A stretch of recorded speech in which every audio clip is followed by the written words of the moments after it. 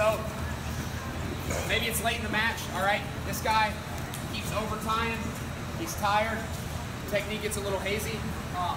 So all I'm gonna do, I'm gonna tie it with my left hand, and I'm gonna step with my right at the same time.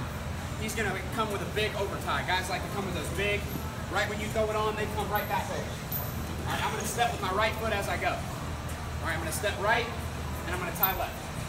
So I'm gonna go here, I'm gonna step left, or step right, sorry, step right, tie left. As I do, I'm putting all my weight towards my right, I'm pulling him through, and I'm taking my head on the opposite side. All right, right through here. I'm putting all my weight down this way, I'm getting him guessing I'm going this way, and I'm coming right back to the other side. So all my weight's coming down on this side, my hand goes to the waist here, and I'm pulling through. All right, I pull him through as I go. All right, it's a big pull. I'm pulling him this way and I'm coming back. All right, it's like I'm winding him up. Stepping right, tying left, pulling him through as I go. All right, stepping right, tying left, getting to this hip, now I'm running through it. All right, I'm stepping up this right foot.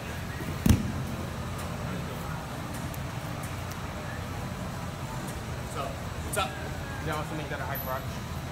For sure, yeah. But the difference is if you go to the leg here, his leg's all the way back.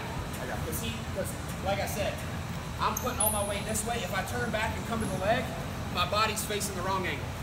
All right, so I'm at a bad angle to go to that side.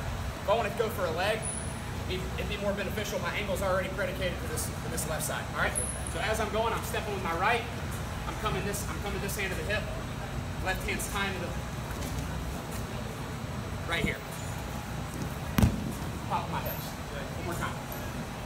Stepping right, tying left. Got it?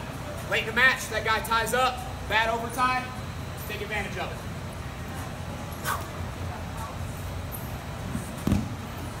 Got it?